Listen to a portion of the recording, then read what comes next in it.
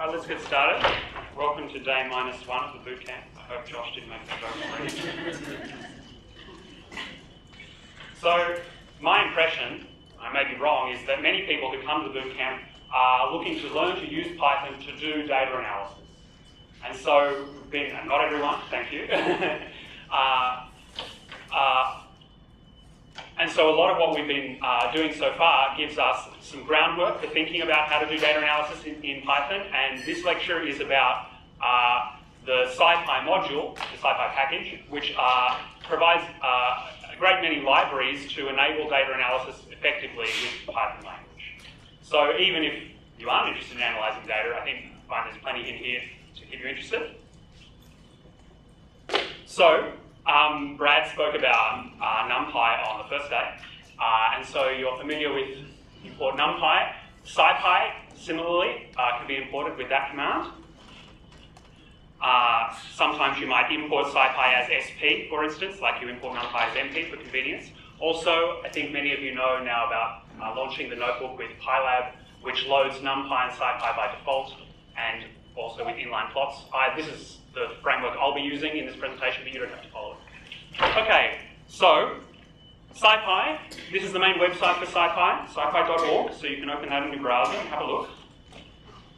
SciPy is the scientific toolbox for Python. It's aimed at mathematics, science, and engineering applications. It's built on top of NumPy. It's included in the import Python distribution. And the reason it's built on top of NumPy is that NumPy arrays are the most practical data type to use in this sort of data analysis. They're generic, they're efficient, and they're straightforward to handle within Python. SciPy is open source software and is compiled on top of NumPy. SciPy is also a conference that's held each year that focuses on scientific Python discussion. There was a recent meeting a few weeks ago. Website you can look at is there, and you can see Josh's plenary address from there, which is talking about science with Python, so that's interesting to look at, and also the talk and tutorial by Fernando Perez, all very worthwhile to look at. So here are some resources. I guess my idea here is that after this lecture, if there's something particular that you want to know further about NumPy, you can of course ask us, about SciPy rather, you can of course ask us. But you can also use these very excellent resources for getting to grips with different aspects of the SciPy package. So there are some lectures provided by GitHub, so they're constantly being updated. There's also some older lecture notes from Travis Oliphant, who founded NThought. And then there's a few others. And I also want to draw attention to this in particular. I don't know how many people are coming to Python from a MATLAB background. While we don't proselytize too much, we think there's a very strong case to be made for leaving MATLAB behind and doing all of your analysis in Python. And so I'll be spending a little bit of time in this lecture talking about how to make that as easy as possible for you if you are coming from a MATLAB background. And this cheat sheet, which is basically like a one-to-one correspondence between MATLAB command and SciPy NumPy command, it makes that transition extremely straightforward. Even if you aren't coming from MATLAB per se, you might have some knowledge of other statistical environments like R. We think R is fantastic, but Python provides a lot of power as well. So these sorts of one-to-one correspondence maps between languages make it very easy to map between languages. So, SciPy is structured as a large package with many sub-modules, and each of these sub-modules contains many functions and routines that provide particular scientific functionality. Here is a list. It's not exhaustive, though it contains it describes most of the development functionality in SciPy. In this lecture, I'm going to talk about SciPy generally and symbolic computation, and then I'm also going to talk a little bit about specific packages. Linear algebra, Fourier transforms, optimization, integration, and interpolation, which, in my view, are all fundamental scientific tasks that we would want to accomplish with Python. So that's the structure of what I'll be talking about for the next hour. Okay, so I'm going to start with an overview of SciPy and of symbolic computation in Python. Are there any questions before I move on? Any questions so far? Hopefully everyone can import SciPy. There's one over there. Yes? One question for your first slide, you had PyLab equal sign. Yeah, I should have said, that's with the most recent version of the notebook. You don't need the equal sign there, but you can certainly put it in, I think.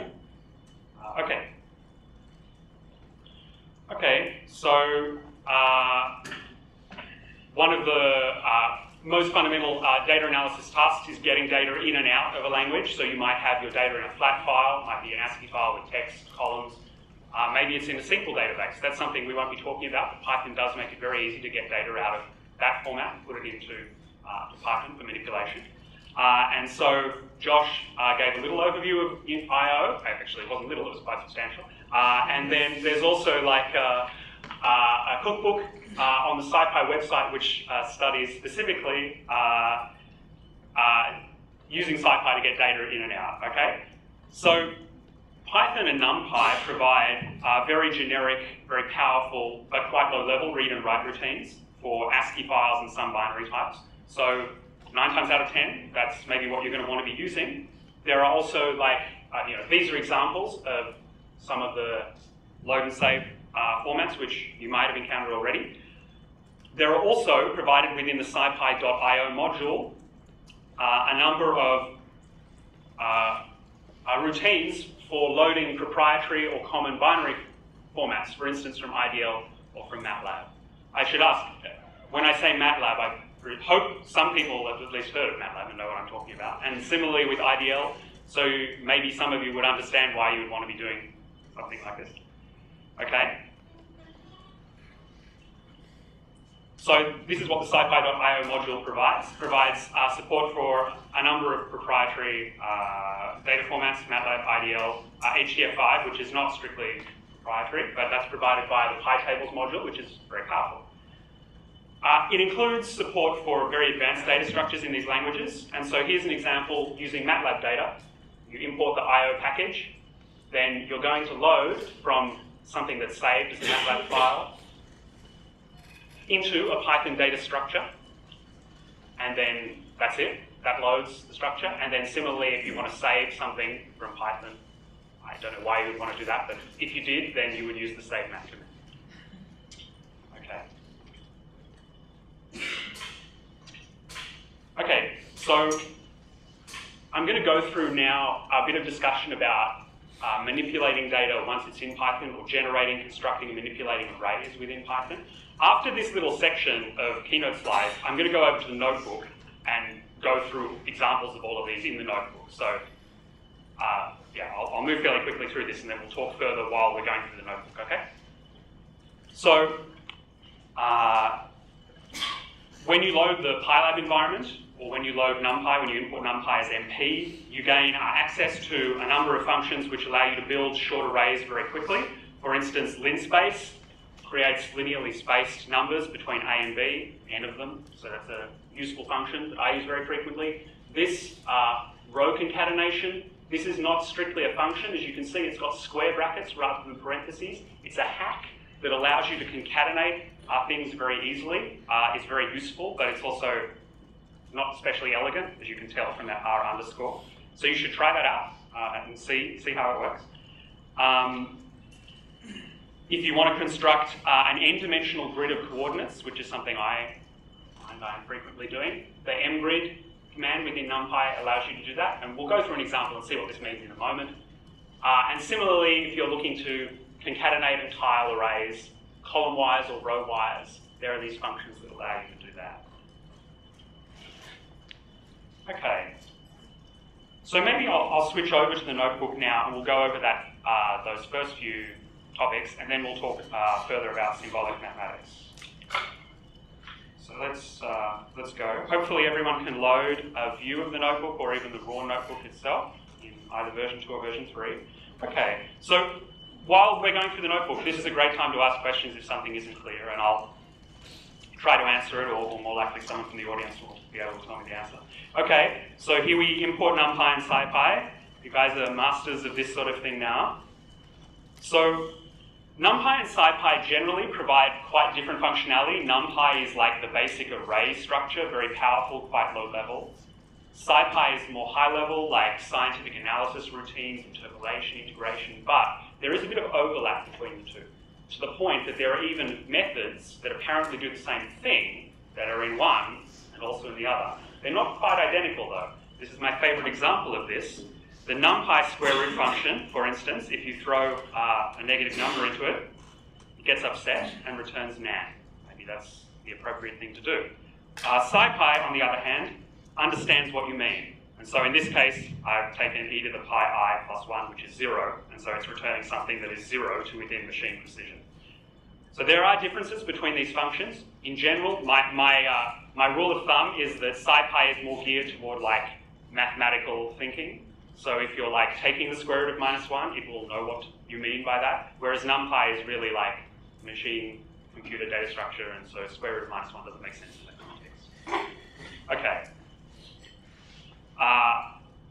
There are many examples of this. This is just one. So please do look on the SciPy website to see, learn more about the differences between these two.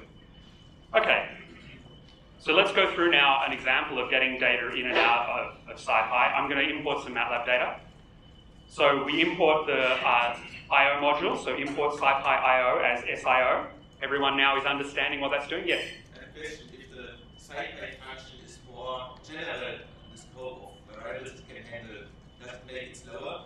If we take the unit square roots with the two different functions in NumPy and SciPy, is the NumPy faster then? My impression is that I wouldn't expect it necessarily to be faster, no. The best way to answer that question would be to look at the code, which is one of the great things about Python. You can you can try to look at some of the code that's compiled to make these functions, and then you'll be able to answer that question. I would resist your characterization of the SciPy square root as more general. It performs more generally in this case, but I wouldn't say it's more general overall. And performance-wise, I don't think it would make a difference. Both are heavily optimized. Okay, so we import, oh yes, sorry. For the previous example commands that you loaded, Yeah. I would run it on the IPython through the terminal. Do I need to do mp.exp and mp.py for everything? Because you keep saying that it cannot identify those functions, you will not be able to. MP dot square root, you're talking about? The other ones, exp and py. Oh, okay. So what's happened here? Yeah, thank you. I'm mixing my namespaces here, which is bad, so it's very good that you've drawn attention to it. I've loaded this notebook with the pylab command. So if you're in the terminal, you could run %pylab, and what that does is makes available to you all of the pseudo MATLAB functionality within IPython. So that automatically, for instance, puts NumPy and SciPy into your namespace, and those functions become available to you. So what's happened here is that exp and py are in my base namespace because I've loaded this notebook with pylab. Then on top of that, I've also imported NumPy as MP, which this is an example of something that's terrible to do, so it's great that you've brought it up. And then mp.square root is that being referenced that way. I could not include that MP, I could just make it square root, and it would still work in this environment because square root is also made available by the pylab namespace import. So I just do IPython and then pylab. For instance, alternatively, you could put np.exp and np.py if you imported NumPy as np. And in fact, I would recommend doing that if you were writing like code that was going to be run. But if you're just in the interactive environment, then pylab is a good way to do it. Thanks. That was a great question. Anything else? Great. So we import that module. There we go. And so I've made available a test file. I hope I have made available this test file. If not, it's on. Those of you who stuck around late into the GitHub lectures will know how to get all of this information. It's on our. It's on the website. Oh, it is on the website? Okay, good. So you can download this into the same directory where you're running the notebook or where you're launching IPython. And so this allows you, this is an example of importing this data structure from within MATLAB. So that's it, it's one line. And then if I introspect, if I look at the structure, you see it has a lot of information, like very generic information, and then the actual like data itself. Here it is.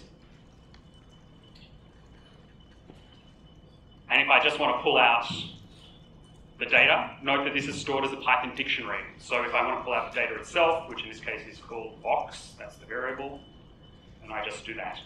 And the data is loaded. So for those of you who are playing along at home, an exercise at this point might be, what are the dimensions? How would you find the dimensions of the imported array? What is a struct? Struct is just a variable here. I just decided to call it struct because it's representing a data structure that I have imported, but you could call it anything. Any other questions about that? Okay.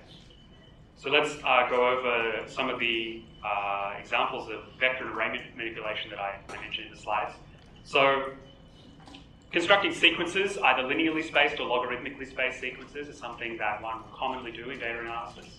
So here's an example of using the linspace command. This constructs endpoints starting at A and ending at B. So I'm going to construct 57 points that start at 50 and end just below 100. There you go. Very useful. Similarly, if I want to use logarithmically spaced points, this is 20 points between 0.1 and 10. So it's base 10 logarithm. There you go.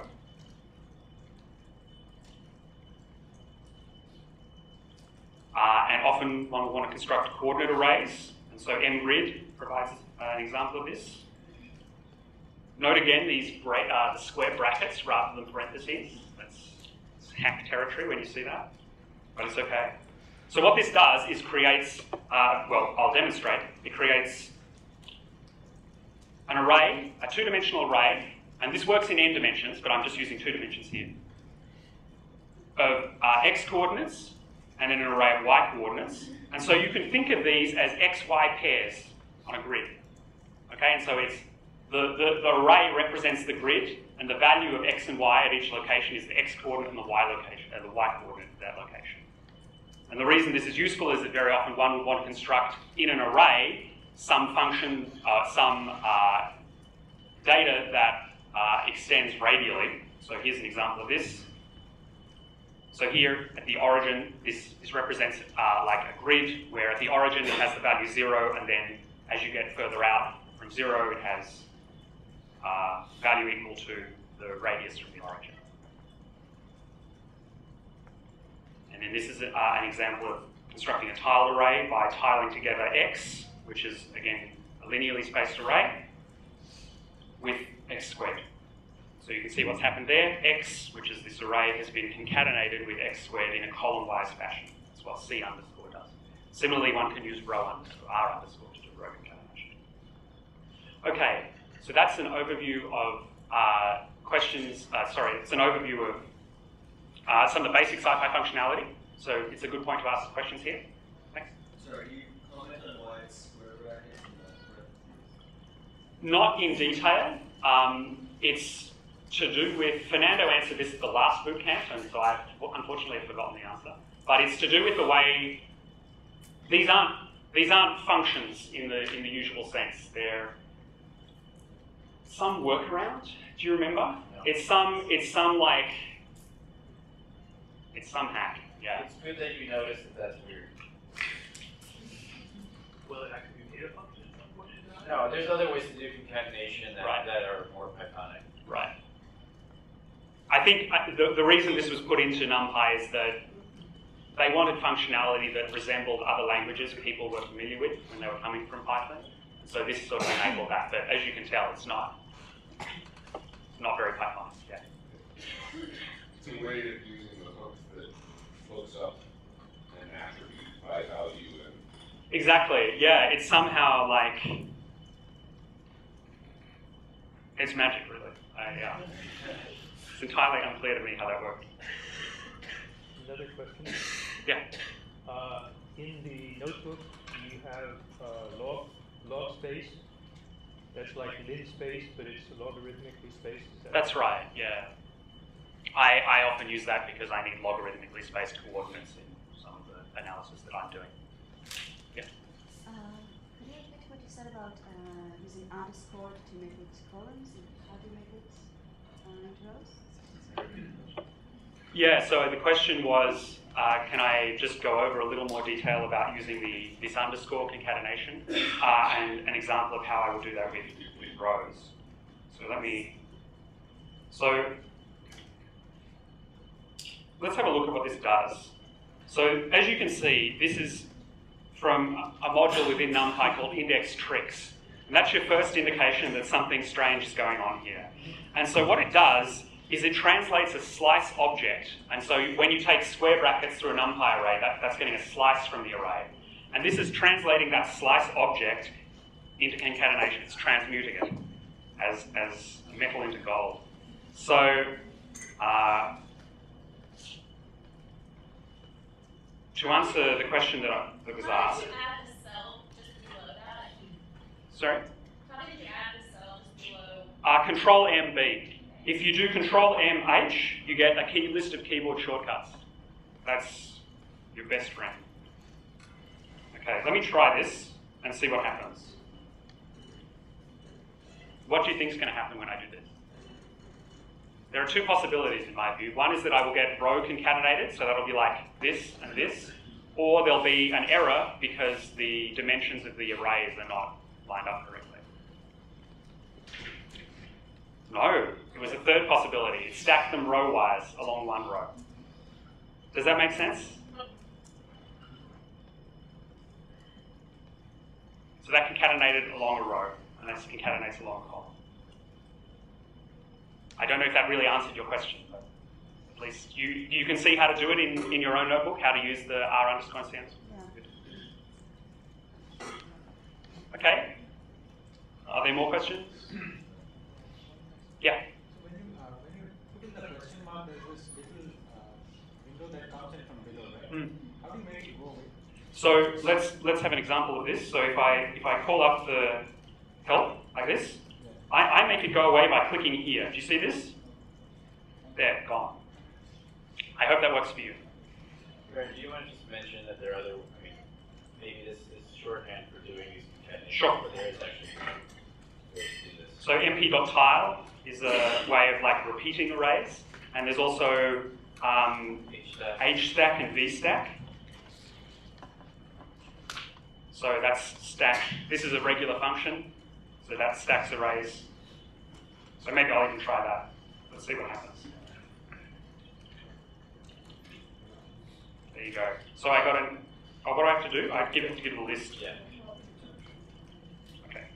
So that achieves the same thing as row concatenation. And let's have a look at vstack. Okay. Why not use those?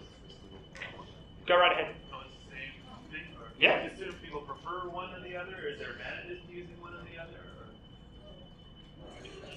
Or? No, I don't think. I don't think there's. It's. You want to transpose the result. Okay. Yeah, that will work. There we go.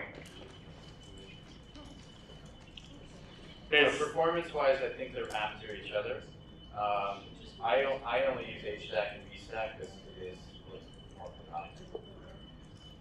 And varying In, from MATLAB. in principle, R_ would allow you to take a slice. No, I don't think there's any difference. No, I don't think there's any difference.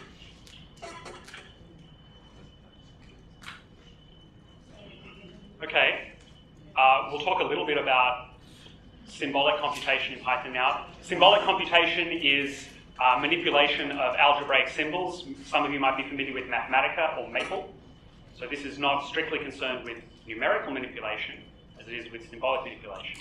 So there's a Python package called SymPy, Symbolic Python.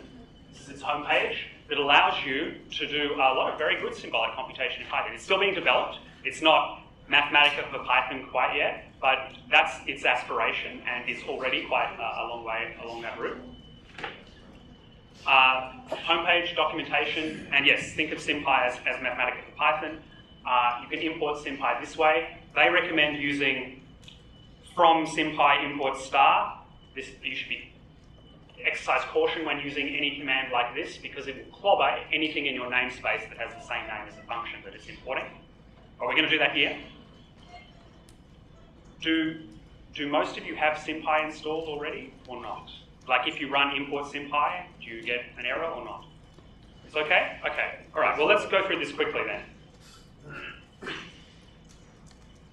So, if I add a half and a third, what do I get?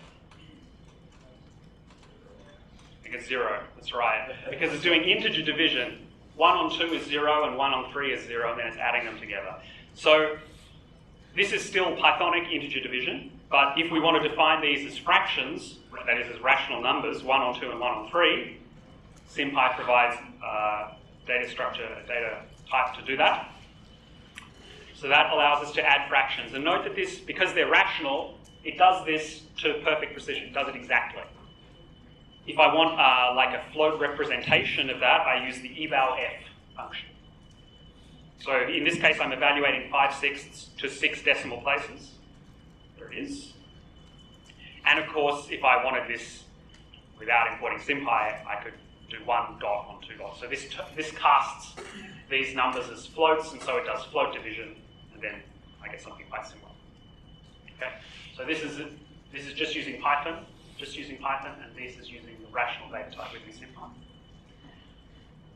SymPy provides functionality for doing calculus, doing many things with symbolic variables. So the way this is achieved is by declaring the variable you want to be manipulating as a symbol. So symbol. So now x is a pronumeral, it's a variable. And in this function takes the limit of sin x on x as x goes to 0, which is 1. It provides differentiation. So this is the error function, differentiated with respect to x, which is a Gaussian, a normal distribution, a bell curve. And similarly, it provides integration. So if I want to integrate a Gaussian, I get an error function. And so that's an example of indefinite integration. And I can also specify ranges. In this case, can anyone guess what the minus OO means? It represents infinity. So OO is a special variable that's imported in SymPy that represents infinity. And so this integrates this function from minus infinity to 0, and then provides, and then evaluates it to 3 decimal places. So if I run this, I should get, there we go. Okay, so those are some of the basic operations in calculus, but within SymPy you can look for the other things that are provided. If you don't want the dot or float operation, you can import division from future. Yes, thank you. So in Python 3, integer division has been deprecated, I suppose, and so it's now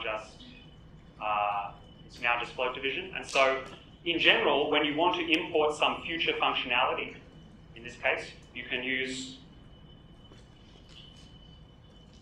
from, is it like this? Yeah. Import division, okay? And so now we've gone into the future and brought division back to us. And so now if I do 1 divided by 2, I get a half. Okay? So in the future, this is what the world will be like. All right. Thank you.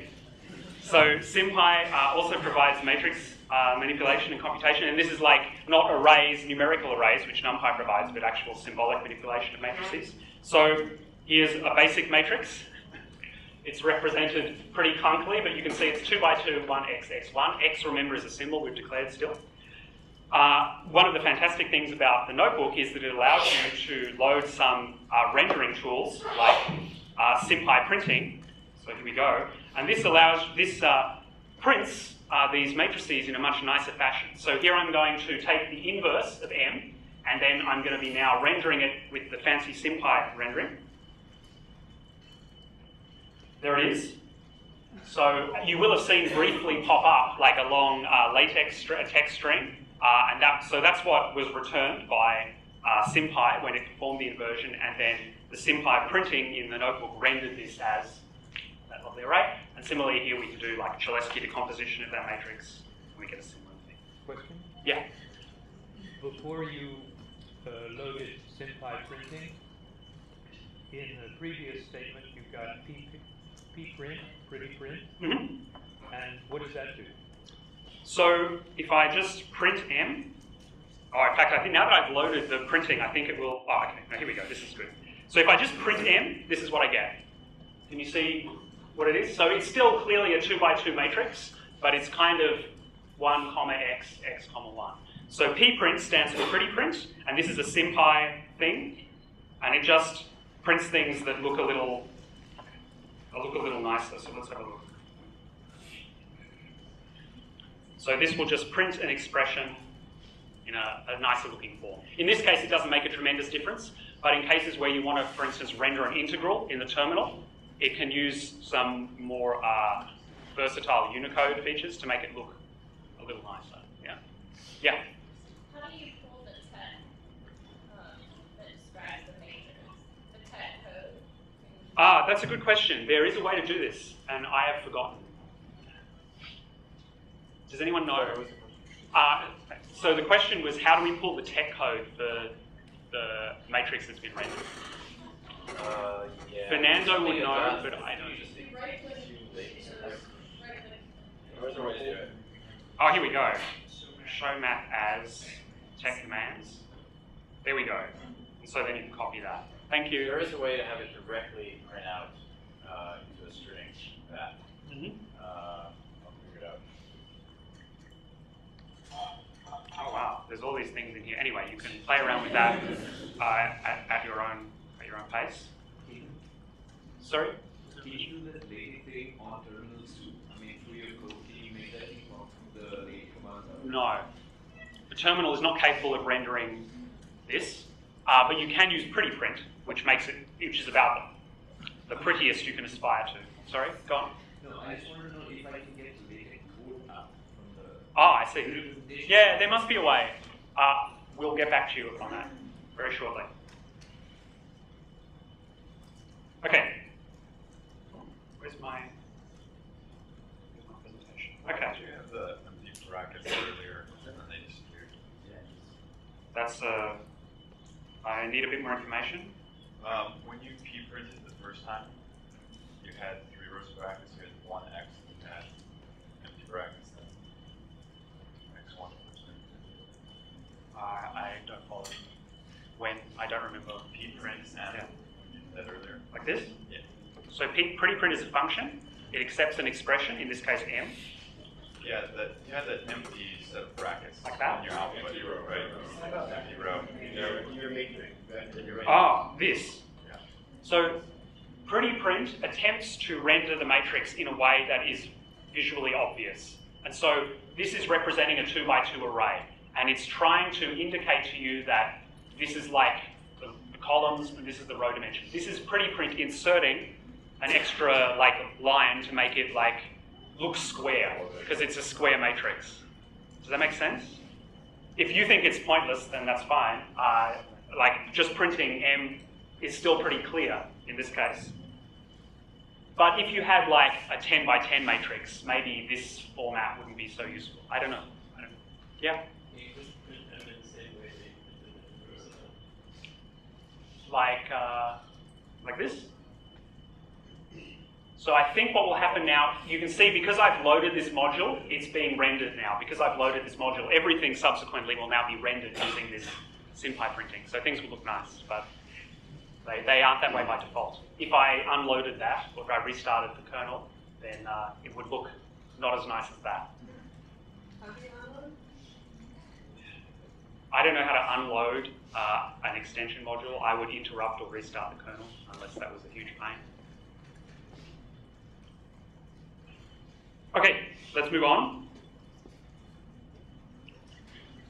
SciPy provides some functionality for interfacing with other languages. So if you have some background in high-performance languages, C, C++, Fortran, you might very much want to use the high-performance capability of those languages within Python, using Python as a glue language or a framework language to do sort of data manipulation, and then the numerically intensive part of your code could be outsourced to a language that's better suited to nested for loops, for instance.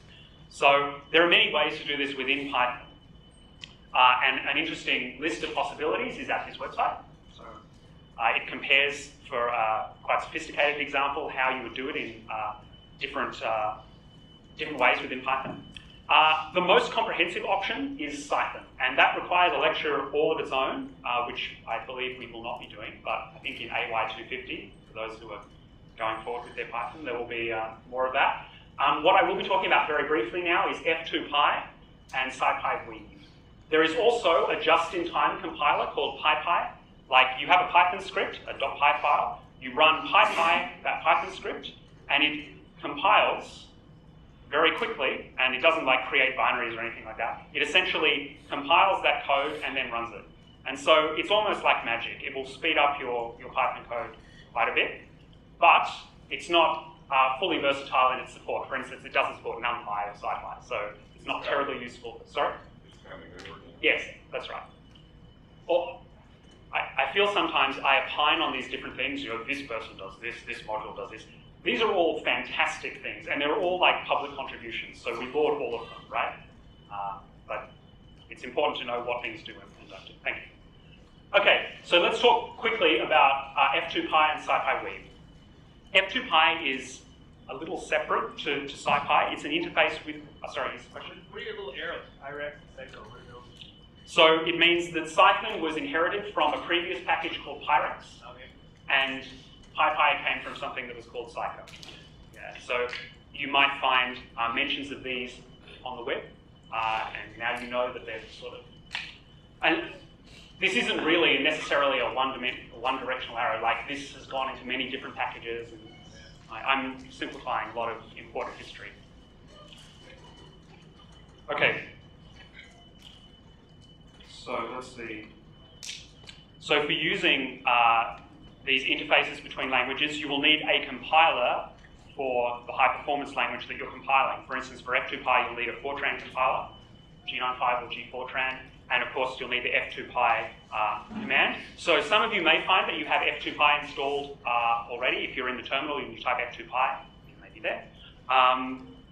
And many of you may have installed GCC, or you might have other Fortran compilers like G-Fortran on your computer. If you don't worry, you can follow along. Similarly, using Weave, which we'll do an example of in a moment, requires a C compiler. So I think most of you will have had GCC on your computer or will have installed it during the setup process. So let's try this out in the notebook to give an example. So what I've done is provide a very short snippet of Fortran code. This is not a terribly good example of what you would use this interfacing for, but at least it shows you how it works. This is a piece of Fortran code. It's Fortran 90, so for those of you who are expecting 6 spaces at the start of each line, you should get with the program. Fortran is a wonderful language. So what this subroutine does is take in 2 variables, A and B, and returns 2 others, which are the sum and the product, C and D. So hopefully it's clear what this subroutine is doing, even though it's probably not clear why you would want to do this in Fortran if it wasn't for an example. Okay, so important things to know are that you declare it as a subroutine. You specify all the variables, both the in and the out, and in the declarations, and it's important, you have to declare, you have to specify which are the incoming and which are the outgoing. Anyway, so you can download this example, so you should have this code, and then once you have that, you can compile it using F2Py. So F2Py runs on the command line, which is why I've got this exclamation mark. Exclamation mark in the notebook runs something on the command line. F2Py, and these are the compiler flags. I'm compiling the G-Fortran, and I'm compiling this Fortran snippet into a Python module called example. So I do this, and you get a whole bunch of text, and it looks like it doesn't work. I mean, unknown vendor G-Fortran, what's going on? Oh my goodness, this looks horrible. And then you get to the end, and it doesn't. You don't even know what's going on, but it's worked. And if you look in your directory, you will see there's now a file called example.so. This is a compiled library. Don't try to look at it in your terminal. So this is a module that can be imported into Python. So if I now import example, it's been imported. And if I look at example question mark, let's see what happens. So it tells me it's a module, and it tells me where it is, and it's even got a little doc string. It tells me it's been auto-generated, and it provides a little example of how I would call the function within that. So I'm going to run example, which is the module, example.arithmetic, because arithmetic is the function. So here are 2 variables, A and B, and now I run example.arithmetic on them, and it returns 2 values, the sum and the product. Note that because it returns 2 values, it returns them as a tuple. Yeah. Similarly, if I wanted to set those into variables, I could use C, D equals. So I do that, and then C is 92, D is 1092. Okay. Type LaTeX parentheses, capital N. LaTeX, capital N? Oh, there we go. I should have been able to guess that, really. So to answer the question that was asked earlier, by how do we get that in the terminal or in any way, the LaTeX function will render an expression in TeX. And that's important because he did from Symfony import star. It's inside of Symfony. Oh, really? Yeah. Okay. So there's no TeX. That's probably a good thing. Okay. Sorry. Thanks, Josh. Were there any questions about that or about F2Py? So if let's say if I were doing a loop and I put the loop in a Fortran code and I call it through Python, is the non-branching really happening in Fortran, the compilation part of it, or how's the work being divided now? That's exactly what's happening. And so that's a great example of what you would want to use this sort of thing for. Python is slow at processing nested loops. The reason for that is interesting, but the bottom line is very often in scientific computing you will want to be doing something inside 3 or 4 nested for loops, and high-performance languages like Fortran are very good for that, and so you might write a subroutine that processes that. When you run F2Py, it compiles that subroutine and then provides a wrapper that allows Python to be able to call that subroutine and run it natively. And this shouldn't shock you, because whenever we're calling like a NumPy or SciPy routine that's all high performance, that's all that's going on. There's some compiled low-level code that's heavily optimized, and there's a wrapper to it in Python. And that's what NumPy and SciPy are essentially providing. They provide many things, of course, but this idea of compiling a separate language and then having an interface to Python is something that's very generic across the language. It's one of the great powers of Python, how easy this is to do. Does that answer your question? So in the last line there, you were returning 2 values from a function. Is that something you can do with Python? Absolutely. Okay. So this is if you want to unwrap a tuple that's being returned, or a list that's being maybe just a tuple that's being returned from the right-hand side, you use C, comma, D, comma, however many there are. Technically, you're only returning one object, but he's returning a tuple, and he's immediately assigning the values of that tuple to C and D in turn, the elements of that one object. You could return back, an instance of a cookie jar if you wanted to, but that assignment of C, comma, D to one instance would really make sense. It makes sense because that's a tuple. If you return back a list, it would also make sense. Right. If you want to assign it in that way. So note if I put A, comma, B, it automatically understands that it's processing as a tuple. And I don't know if this is possible.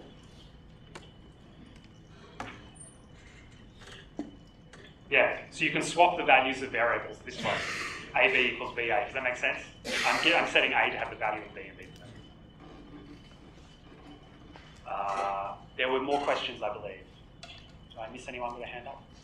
Yes? I just wanted to demonstrate if you had a Fortran program, how you just call it in line with Python. You said it's very easy. Is something you want to show us?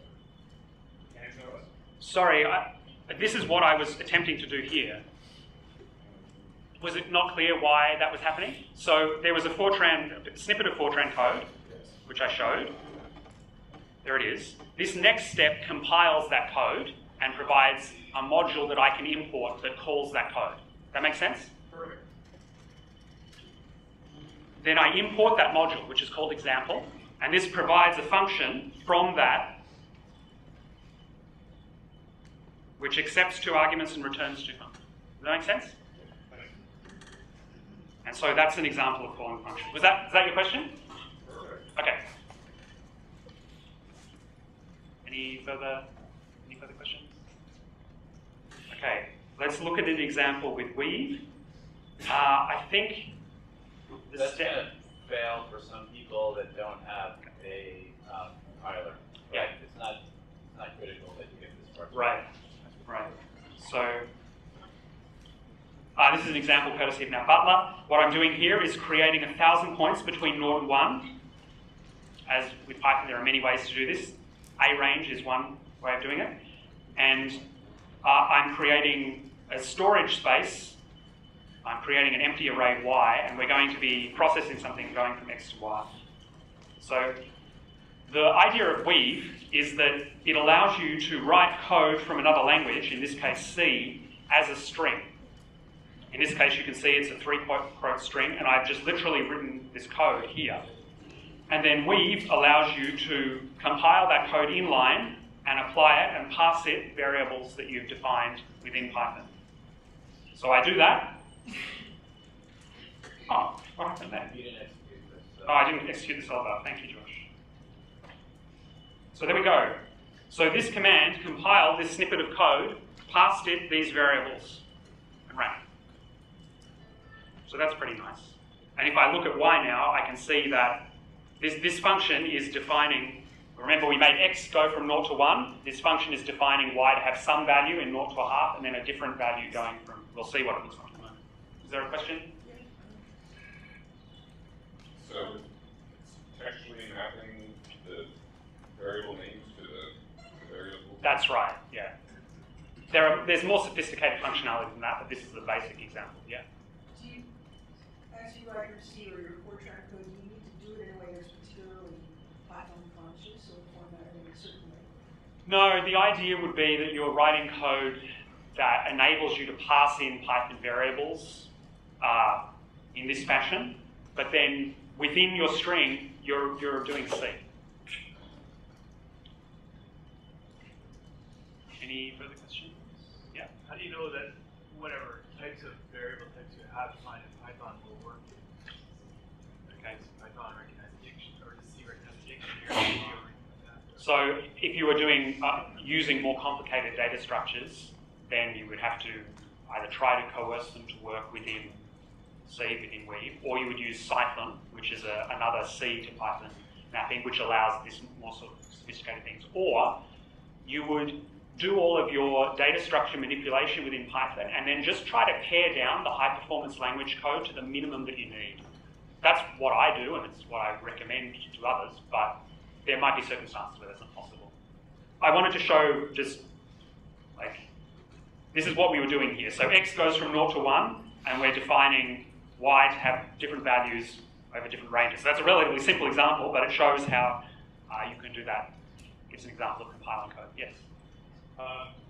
In the code itself, before y and before x, you have an asterisk? Yeah. What's the function of that? So this is not Python code, this is C code. This is telling C that these are pointers. And so I'm not going to talk about what pointers are or about C ever again. There was another question over here. I was just going to make one note of what zeros means and ones and empty. Maybe make the distinction for that and perhaps even do a time it on empty versus zeros. Okay. Let me make a meta comment. So Josh was asking me to talk a little more about these functions that I've just mentioned in passing. We're assuming now that you guys, we can just throw functions up on the screen and you guys know how to work out what that is. So in the notebook, for instance, np.zeros ? Gives you the information about this function, how to call it, and what it does.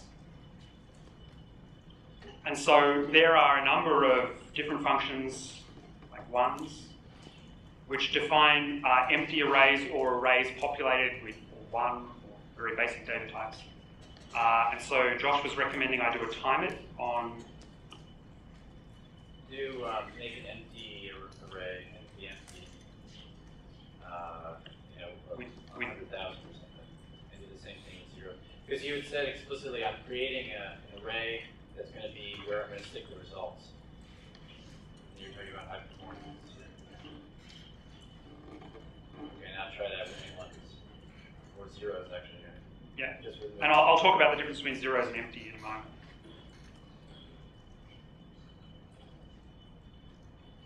Okay, so does anyone want to have a guess or suggest what the difference between empty and zeros is and why one is faster than the other by a factor of 10? What does empty have? Nothing. So it assigns a chunk of space, but it doesn't populate with anything. Whereas zeros is populating with zeros. Yeah. For that reason, one can be much more efficient than the other. This is almost like malloc in C. So allocating. I said I would talk about C. So you don't know what values are in empty.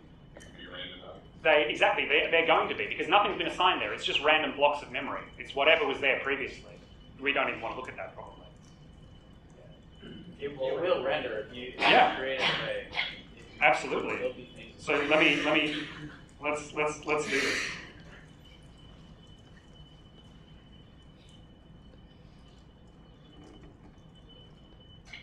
Oh my goodness. Look at this raw memory. Beautiful. Yes, there you go. Amazing. It's like the Matrix. Okay. Any further questions? So this is okay. I anticipated that this might happen. So we've gone through the first chunk of the lecture notes, and this has been an introduction to SciPy and symbolic computing and blending languages between Fortran and C and Python. Okay, so this only scratches the surface of SciPy. I mentioned at the beginning all the different packages that can be used within that SciPy provides. And so we don't have time to go into all of those in detail. In fact, at this point we have no time to go into any of them in detail. But I will, for the breakout exercise, and also more generally, I've provided a set of 3 data analysis challenges that use SciPy and hopefully teach you to use SciPy packages and functionality to do basic data analysis tasks like integration, interpolation, Fourier transforms. If that's of no interest to you, that's okay. But if you're familiar with these types of tools and have been wondering and wanting to learn how to do that in Python, my hope is that the notebooks, which are linked on the website, will enable you to do that. The breakout exercise is going to be one of these, the third one, so I'll just talk about what that breakout exercise is quickly. There are three notebooks, like I said. Each one of these is doing a different kind of data analysis challenge. We're going to focus on this third one, which is fitting a model to data. Let's not worry about whether it's covariant or not, unless you would like to. And so this is going to use scipy.optimize and scipy.linalg, which is the linear algebra and the optimization modules. Okay? And so I'll talk a little bit now, because there's a little bit of stats background, and I'll talk about that quickly now, and then it will be breakout exercise. So I'm very much throwing you in the middle of things here. I've said that there are these modules and that they do optimization, but I've not told you anything about how they work. And so you will be doing something like scipy.optimize.tab within the notebook or within IPython, and that will give you a list of all the functions available. Or you might be looking on the website, the SciPy docs, and of course the notebooks themselves have many hints, so I'll be talking about those. Okay.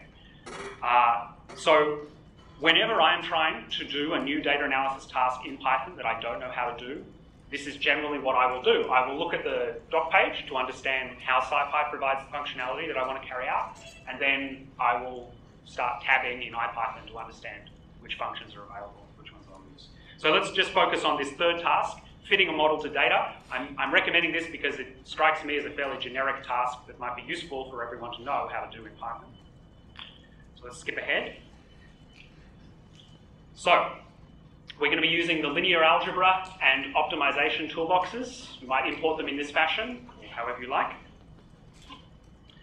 I've provided a data set in the form of sp3data.txt, I believe it's called. Is that linked on the website? Not yet, sorry. It is in the GitHub repository, so it can be linked easily. And it provides a data set in the form of x, y, and error bars. So it provides a set of x, y coordinates like this, and some error bars on the y coordinates. And the task that we're going to carry out is to fit a model to those data. And I've picked a model that's smooth, but also quite non-trivial. This is the functional form of the model. And I wanted to do this to indicate the versatility of this model. So very often, we will only want to do something as simple as fitting a straight line to some data. You could also, you could do that this way. Other languages and environments might provide sort of one-shot routines that fit a straight line to data. I encourage you to be thinking about fitting things to data in this fashion, because it provides very versatile and powerful techniques for doing sort of any sort of fitting to any sort of data that you encounter. So if you can master this sort of technique, you're in a very strong position with regard to data analysis. Okay? And the way that we do it is we have a model in this case, all we're going to be fitting is the overall amplitude of that model, one parameter p. And we define a goodness of fit function. So when I say define a function, I mean what we will be doing is within Python, we will be defining these as functions. And then we will use this SciPy routine. It's in scipy.optimize, which optimizes the goodness of fit function with respect to the parameter that we wish to fit. And it will provide, it will tell you which parameter value best fits this data. So that's the fundamental task of data fitting. Let's have an example. So here we go. So if you import fmin from scipy.optimize, so this is in the scientific programming, this is the lecture notebook. There's a bit of information here about what optimization is and what the fmin function does. And so I'm going to give an example here, which is kind of similar. Here's a function, x, y, and I would like to optimize it. I would like to find its extreme values. And I've chosen this function carefully for a reason. It's to demonstrate the difference between local and global minima. This function has a little minimum around here. And then clearly it also has things tailing off down here. If I optimize starting at this value up here, my SciPy optimizer wanders around and finds the minimum and it reports it here. Ta-da! And so it says 1 is the location of the minimum. That's on the x coordinate. There it is. And its value, current function value, is -1. Does that look right? Yes, it does. So hopefully, I scrolled through this quite quickly, but hopefully if you define x and y as functions in this way, note, very important, what fmin accepts is a function. So I defined y as a lambda function, which takes in a generic x value and maps it to the value x cubed minus x squared minus x. And when I'm plotting, I plot linspace, a linear vector of x values, y of x. There we go. So if I start the optimizer up here, it wanders into the local minimum. And if I start at a different location, for example, over here, it wanders down here and gets upset because, of course, it can't find the minimum because this just goes down to -infinity. This is an important point about optimization. This isn't a problem with Python. It's doing the right thing. But when you're dealing with functions that don't have global minima, you will get this sort of behavior. And more to the point, if they have many local minima, you will find different minima depending on where you start. So the fmin function accepts the function you wish to optimize and the starting value of the parameter you wish to optimize. And where you end up depends on where you start. That's a generic feature of optimization routines. Nevertheless, the Python implementation of these routines is very powerful and enables you to do optimization and parameter fitting very easily, very powerfully, very quickly. So what we'll be doing in the breakout is fitting a function to data in this sort of fashion by optimizing the parameter value that goes into a goodness of fit function.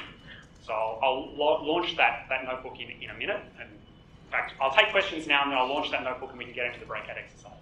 I'm sure if there are questions about the breakout exercise, please do ask them now. Questions generally about SciPy or anything? No? We'll get straight into the breakout exercise then. So hopefully most of you can load this notebook. Put your hand up afterwards if you cannot. Sorry, I want the third one. Sorry. So there are 3 notebooks. We want number 3. This is fitting a curve to data. And so I've provided quite a bit of information to this already. And so your goal should be to edit this code, add in the extra functionality you need to fit the curve to the data that I've provided. And you can use this as a template if you like, or you can do your own thing. Do whatever you like. But the goal obviously should be to use the SciPy optimized functions. This notebook does more than just fitting this curve to data. It also fits it, assuming covariance between the data points. So if you can get all the way through this notebook, I would say you've essentially mastered a large chunk of data analysis. But that's not, it's not all for the breakout session. Okay, so let's do the breakout now, and please ask questions along the way.